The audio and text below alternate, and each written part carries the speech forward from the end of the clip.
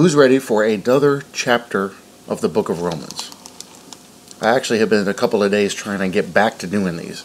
If you guys watch the chapter 10, wow, chapter 10 is amazing. This book is super opened up to me. And I don't know why, but back at the beginning when I first started doing these in December, it was a really strong urge to go through this book.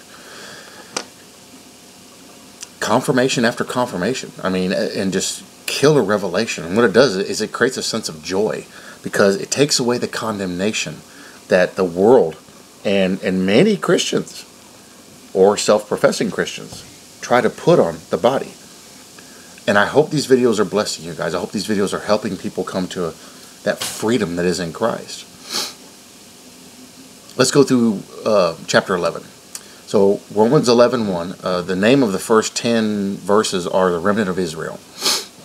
I say then, has God cast away his people? Now, right off the bat, the first sentence in the first verse, not even the whole verse, the first sentence is telling us, answering a question of people nowadays who think that we have been exchanged for Israel and how that's incorrect. A lot of people think we've taken their place. No, we haven't. That's still God's people. And I've seen and heard some really bad comments about the Jews, about Israel. Horrible comments. And I've tried to remind a lot of people, you got to remember there's two Israels. There's the synagogue of Satan, those who have completely refused Christ and are not interested in salvation. And those that, which is funny because they were looking for their Messiah and they turned him down. And those that have accepted Jesus as their Messiah. They're walking in faith. It's the other one that we're trying to stay away from. But you have to remember that's still God's chosen people. And throughout the entire Bible, He's stuck by His people. And He's going to continue to do that. So no, we have not replaced Israel. Israel is a special people whom He's going to establish a new covenant with in the millennial reign. And we will be Christ's. We will be the bride, the kings, and the priests. So we're just not even one verse in, and look at how right off the bat we're getting questions answered. I say then, has God cast away His people? Certainly not. For I also am an Israelite, the seed of Abraham, of the tribe of Benjamin. Now he is actually a descendant. But watch what he explains here. Watch what he shows here. My nose is... Oof. God has not cast away His people whom He foreknew. Or do you not know what the saying of says of Elijah? What the Scripture says of Elijah?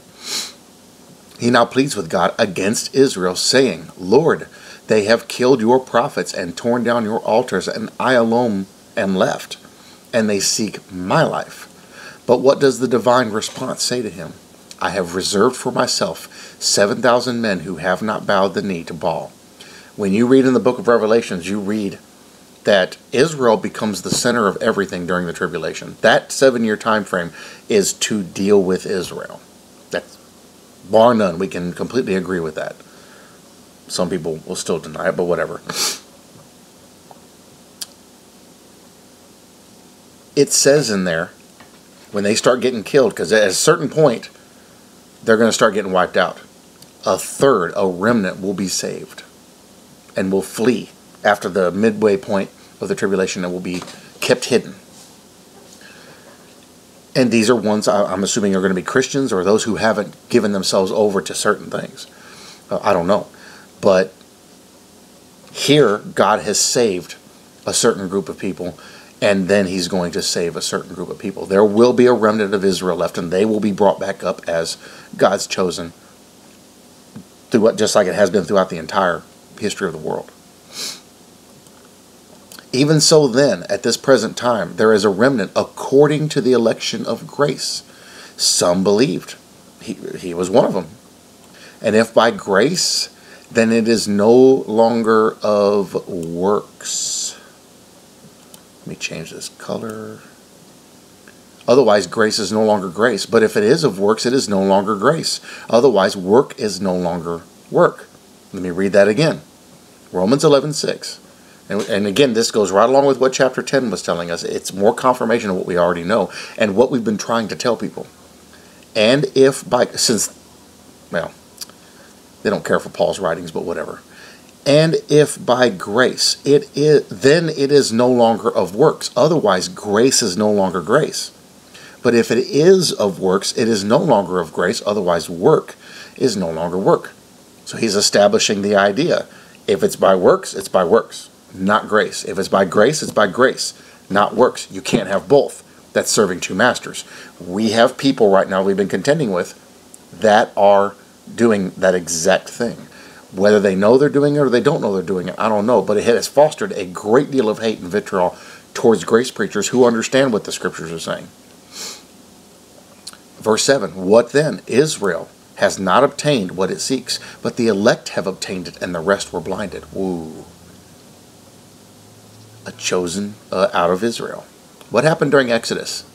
You had a whole generation of people that were stuck on Egypt's gods. And what did he do? And they were disobedient and everything. What did he do? Kept them out there in the wilderness till he killed them off. And got a new group up, and they went into the land. Got to pay attention to what God was doing with his people, because it helps explain stuff back here in the New Testament. Romans 11:8, just as it is written, God has given them a spirit of stupor, eyes that they should not see, and ears that they should not hear, to this very day. That's our day also. And David says, let their table become a snare and a trap, a stumbling block, and a recompense to them. Let their eyes be darkened so that they do not see, and bow down their back always. So throughout history, God has dealt with Israel.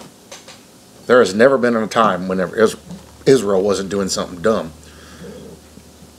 And what was really silly about it is they knew who they were. They knew God intimately. And they still turned away. To the point that they knew their Messiah was standing before them, and they killed him anyway, because he was going to take away their power and control. Hard-hearted, stiff-necked people, just like God said. But he loves them, and he chose them, and he's using this to prove his power and his glory. This should give us joy, because if he's doing it for them, what's he going to do for us who do have faith? Gentiles grafted in, verse 11. I say then, have they stumbled that they should fall? Certainly not. But through their fall, to provoke them to jealousy, salvation has come to the Gentiles. So God, because he knew we were going to have great strong faith, some of us instantaneously, it takes very little to convince us, he's going to use us to cause Israel to turn back. And if you read through the book of Revelation, especially in chapter 7, you see this great deliverance of Christians from the tribulation. So great they can't even be numbered according to John. Israel's going to see that. It's going to cause more of them to be saved. Because they're jealous of us because of what we have. We have this freedom, and their Messiah, which is our Messiah. And the full effect of this hasn't manifested yet, but it will here pretty soon. Verse 12, now if their fall is riches for the world, and their failure riches for the Gentiles, how much more their fullness? Understand what he's telling you here. Because of their fall, we have what we have. Jesus went to them, they didn't accept him. Okay, if that's what you want. But I'm going to do something here that's going to blow your minds, because for thousands of years, you guys have denied the Gentile. You guys have had dealings with them, but you've kept them at bay. Now look, I'm going to go to them, because they want me. They want to have faith in me. You don't want your Messiah? I'm standing right here in front of you. Gotcha. I'm going to go over here and I'm going to talk to these guys. And here's what I'm going to do. I'm going to raise up a people. It's going to blow your mind. So, if their fault is riches for the world, and their failure riches for the Gentiles, so they stumbled, we got the benefit, because now we have salvation to us. How much more their fullness? If Israel does well, how much more well are we going to do? If the blessing is poured out on them greater, and they do better than what they're doing, how much more will that be to us? Because when they do good, everybody's going to do good. Right now they're doing pretty good. The whole world is benefiting from it. Most of your inventions and your technology comes from Israel. A lot of people don't realize that. Verse 13, for I speak to you Gentiles, inasmuch as I am an apostle to the Gentiles. I magnify my ministry. If by any means I may provoke to jealousy those who are my flesh and save some of them. Because he was Jewish. Verse 15, for if their being cast away is the reconciling of the world, what will their acceptance be but life from the dead? For if the first fruit is holy, the lump is also holy, and if the root is holy, so are the branches. So for all the people out there who are doing everything they can to discount Israel, to discount the Jewish people, you're making a big mistake.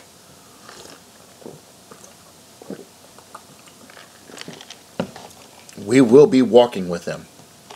We will be serving God with them in the millennial kingdom. There are brothers and sisters, because it went to them first and then came to us, to the Jew and also to the Gentile. Now he's telling people not to be too proud. And this is something we have to watch out for as Christians. Don't be too proud. And if some of the branches were broken off, and you, being a wild olive tree, were grafted in among them, and with them became a partaker of the root and fatness of the olive tree, do not boast against the branches. Do not talk smack against Israel. But if you do boast, remember that you do not support the root, but the root supports you. Who's the root? Jesus. You can't talk smack to anyone. You will say then, branches were broken off that I might be grafted in. Well said, because of unbelief they were broken off. And you stand by faith, but do not be haughty, but fear. For if God did not spare the natural branches, he may not spare you either. By nature, we don't belong. Yet by God's grace, we were given the gift and given access. It is very important not to be high-minded about these things. But there's a lot of people that do. You won't even believe how many people I had to block. Verse 22, therefore consider the goodness and severity of God on those who fell. Severity, but toward you, goodness, if you continue in his goodness. Otherwise, you also will be cut off. I'm saying this because there are Christians out there, some we can name names right now, that are struggling with truth. We're reaching out a hand of grace and they're smacking it away. Listen, you guys need to understand, there is only one way for salvation. No interpretation, no other way of looking at it. There is one way and one way only. We can disagree on a whole bunch of other stuff that's going to happen, but that we must agree on. Yet there's a lot of people that are saying no, in order to either get saved or stay saved, or a combination of them. You have to do this, do this, do that. No, it's only one thing. And then the requirement after that is walking in love. And that's not even a requirement, but that sure is a good marker of who a real Christian is. And we see a lot of people not doing that are calling themselves Christians. They're not walking in truth. They're not walking in love. We got people calling themselves prophets, and they were never designated as a prophet. And the things they said that were going to happen haven't happened. Or they're not even giving prophecies. They're just claiming a title that doesn't belong to them. Unless God comes to you or sends an angel to you, and you've tested it to make sure it's from God, and tells you, hey, you're a prophet for the Lord, here's what you're going to say. You're not a prophet. You've got to put this stuff into perspective and be adult about these things. And you certainly cannot self-elevate. Don't all the branches on the tree bear the same fruit? So, if we're all in the body, if we're all grafted into the tree, we're going to bear the same fruit that the other ones bear. But if you don't, you can be cut out. If you don't bear good fruit, you can be cut out. Verse 23, and they also, if they do not continue in unbelief, will be grafted in, for God is able to graft them in again. So again, here we see a confirmation about, it's about belief that gets you in. But we see, if they decide to believe, he'll graft that natural branch back in again. Verse 24, for if you were cut out of the olive tree, which is wild by nature. and were grafted contrary to nature into a cultivated olive tree, how much more will these who are natural branches be grafted into their own olive tree? We have to understand Israel is first.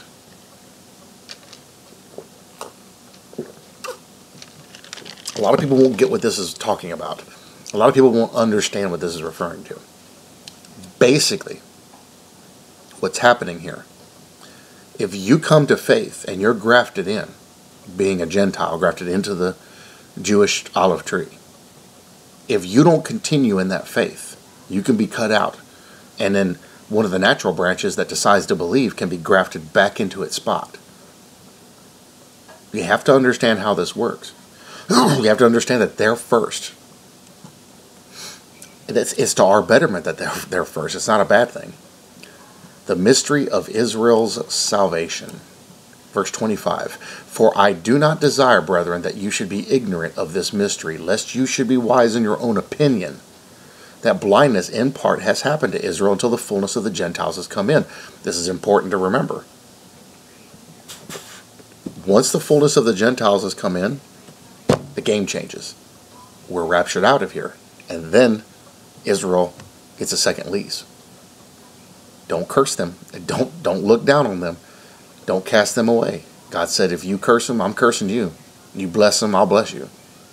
Verse 26, and so all Israel will be saved, as it is written, the deliverer will come out of Zion, and he will turn away ungodliness from Jacob.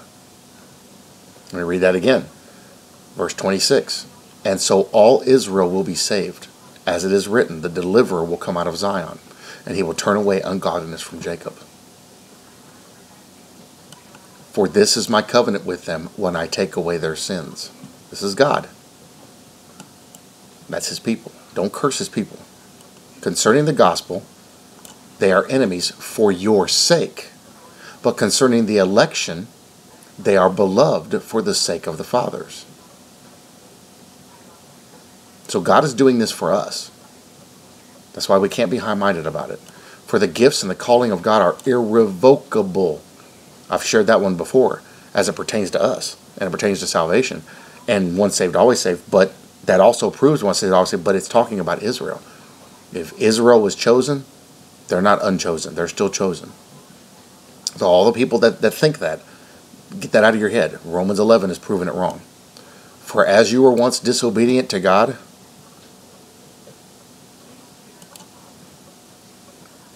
once disobedience to God, yet have now obtained mercy through their disobedience. Guys, God did this for us. They're going through what they're going through so we could have something.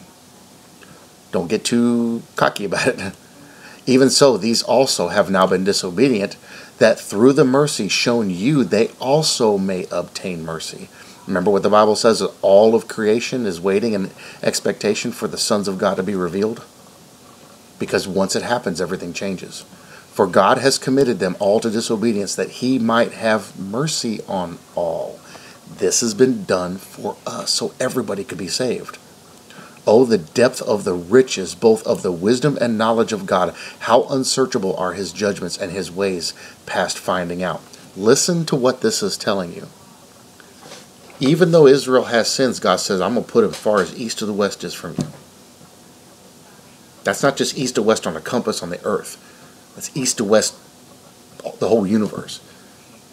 He doesn't want to hold our sins against us. He doesn't want to say, well, because you did that when you were 13, you can't come into heaven. No. Jesus died on the cross, paying the debt for the sin, once and for all, done, that's it. It's all been dealt with. Your physical sin that you are doing right now, that you are condemning yourself with and that other people are condemning you with, has no factor in your salvation. What he's looking at is the driving force behind your sin. Are you stumbling, or are you doing it because you think you're good and you're allowed to do it? What's your driving force behind it? When you give, are you giving to look good as a Christian, or are you giving because you love your brethren? That's what makes the difference between wood, hay, and stubble and gold, silver, and precious stones. Guys, what's going on here is the most amazing thing. And the more you dig into the truth, the more you start to develop an understanding of this. But we can't possibly understand all of it. When we are in heaven with him, then we will understand it. This is not the end. This is the beginning. But this has to happen for him to get his people established. Because what's going to go on the other side is completely outside of our realm of understanding and is amazing.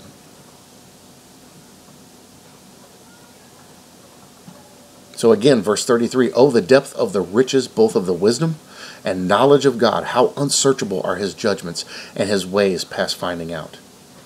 For who has known the mind of the Lord, or who has become his counselor, or who has first given to him, and it shall be repaid to him? For of him and through him and to him are all things, to whom be glory forever. Amen. How can I possibly judge another person's salvation? How can I possibly judge an unbeliever that God may be using for a specific purpose? I can't. I'm not the judge. There's a lot of people I've blocked. I've done videos about different people. Sarah Bradley, for example. In fact, I just got a new subscriber talking about that. And she said it just the same way I say it. I'm not doubting her salvation. I think it's a high probability she is saved, but she's deceived. And a lot of it is self-deception. And there's a lot of other people, too, that are over in these other camps that may be saved, but have gotten themselves into deception, much of it self-deception. Now, there are some people that call themselves Christians that are not saved. They have taken a title, and that's all it is. It's just a name tag. There's nothing underneath it. There's no substance behind it.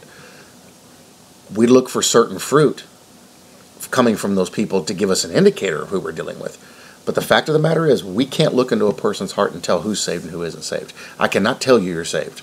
I can't tell you your family is saved. I can't tell you anything about salvation other than it's grace through faith, and that everybody needs it. I get people asking me questions. Do you think my family's saved? I don't know. I don't know, because I can't see into their heart. They may truly believe. There's a lot of people that's all they have. They just believe. Thief on the cross. They got nothing else, but they believe. They're going to heaven. They probably won't have any rewards, but that's okay. They're still saved. Better than being in hell. So, perspective. Got to have perspective. And you have to understand, you are not an authority. You have been given a task and a charge to preach the gospel, get people led to salvation. After we ascend, then things change. But we got to wait until that day of redemption comes. The worst thing we can do is get prideful and get high-minded about who we think we are in Christ. Stay humble. Because just as quickly as you can be grafted in, you can be taken out too. That's what Romans 11 says. All right, let's go into the commentary. A remnant saved by grace. In the worst days of Hebrew apostasy, there was always an elect handful that did not go astray after other gods. It was so in the days of Elijah, and it was a comfort. Remember, it was 7,000. And it was a comfort to the faithful heart of Paul to believe that amid the general opposition excited by the preaching of the gospel, there were many secret lovers of the cross who were true to the Messiah and his claims. Notice he said many secret lovers. You know, every now and then they run across another underground Christian church over in Israel. A lot of people, to look at them, you wouldn't tell they were Christian, but they believe. That's why we can't judge anybody. I've been talking to somebody here lately about some family members they've been asking about. And I actually had been given a message for that person on the way home from my brother's house. And I gave him that message. When they started asking me, so do you think this is what it's saying? I don't know. It wasn't my message. That you have to go to the Lord in prayer to understand what that means. But here's the thing. If we're not allowed to judge the heart of another person to see whether they are saved or not, if we're not allowed to judge them according to their salvation, it's him, and stuff like this here, many secret lovers, people that are in hiding, we don't know who's saved and who isn't saved. You could have a bunch of people in your life that are saved and you would never be able to tell it by their lifestyle. That's God working. That's why you got to be kind. You can't judge on people. Man can never count these quiet, unknown, holy souls who, like the sweetest wildflowers, can be detected only by the fragrance of their lives, but God counts them, to whose grace and care all that is good in them is due. You can't tell somebody that they're saved or not saved, and I see people do it every single day. We can't do it. Just can't. The few seek and find because they stoop to seek in God's predetermined way and along his lines. But when men set themselves against these, they become hardened and overwhelmed by a spirit of stupor. When Scripture says that God gives them this, it simply means that such a state of insensibility is the working out of an inevitable law. But the apostle cherished the secret hope that the avidity with which the Gentiles were accepting the gospel would, in the mystery of God's providence, have the ultimate effect of bringing the chosen people back to him whom the fathers crucified. And even though somebody's in that spirit of stupor, like we got people over here in this other camp that we're contending with all the time, even though they're in that, there still may be salvation working in that person. They may not be taken in the rapture, but they may become fully saved during the tribulation. So we have to not cast too harsh of a judgment on people and keep extending that hand of grace, because you never know. You just never know. And several grace preachers have talked to people and suddenly they became convinced. Tim Henderson talks about people come up screaming at him and then they end up saved after a 15 or 20 minute conversation. You never know. You just never know. That's why it's important for us not to lay a judgment on people. Not to lay a judgment on people. Because you just don't know what God is doing in that particular person. And he's working in everybody. Every single person. Let's see, there should be another commentary. There we go. Others grafted in by faith. Paul never abandoned the hope that ultimately Israel would come back to God in Christ. He believed that God's promises pointed in that direction, and that those through centuries might pass, those sure guarantees would be abundantly fulfilled. Notice his expressions, how much more their fullness, in Romans 11:12. What shall the receiving of them be but from the dead, Romans 11:15. God is able to graft them in again, Romans 11:23.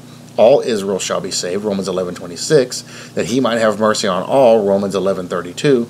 He realized, however, that Israel must temporarily make way for the ingathering of the church, in which there is neither Jew nor Greek, and that when the church has been formed and gathered to its Lord, then the time for the ingathering of the Jewish people has arrived. When is that time?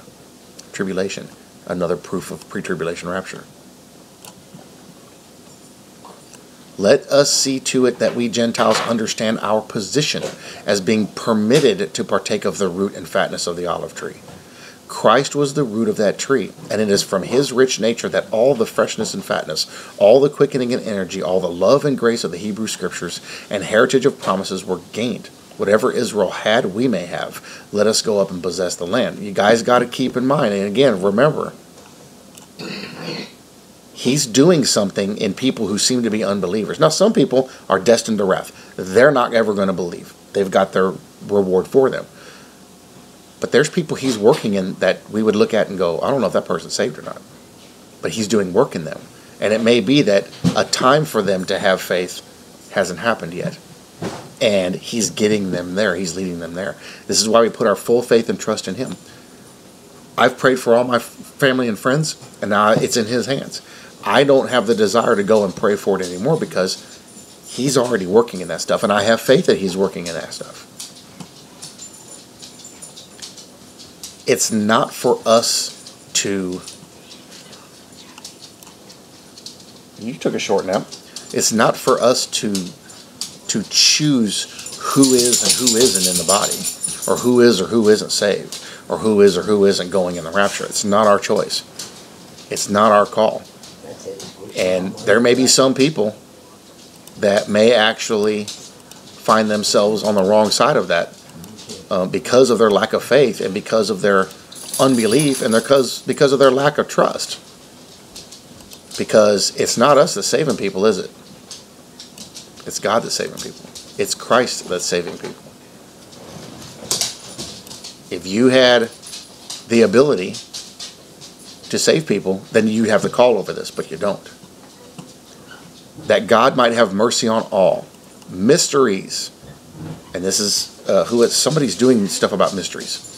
Mysteries are the reasons and principles of the divine procedure which are hidden from ordinary minds, but revealed to the children of God by the Spirit, who searches the deep things. 1 Corinthians 2:10. We cannot tell how near the brim we are, or when the fullness of the Gentiles will fill the predestined measure. It may be much nearer than we suppose.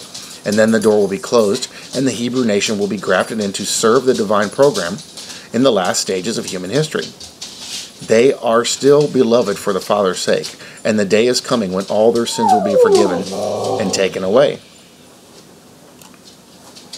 We may go a certain distance in the devout understanding of the ways of God, but there is a point beyond which we cannot advance, and as we gaze down into the profound abyss of the divine dealings, we must cry, "Oh, the depth!" Romans 11:33. The origin, the maintenance, and the ultimate end of creation, providence, and redemption is God. To Him must be the glory. In other words,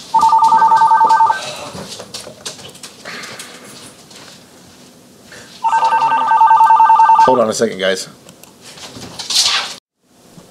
Sorry about that. A whole bunch of noise all at one time. Let's see. Oh, the depth. Romans 11:23. The origin, the maintenance, and the ultimate end of creation, providence, and redemption is God. To Him must be the glory. In other words, we shall find that the whole story of sin, redemption, and salvation will unravel and reveal the nature of God as the prismatic band of color, the sunlight. What we think we know about the plan that God has and what's being done, we look and we see this person's got this sin, this person does this. We don't have any understanding what God is doing in that person. And in fact, in most cases, we don't understand what He's doing in us. Because in us, He's doing a work. That work is fulfilled at the day of redemption. And He will finish that work.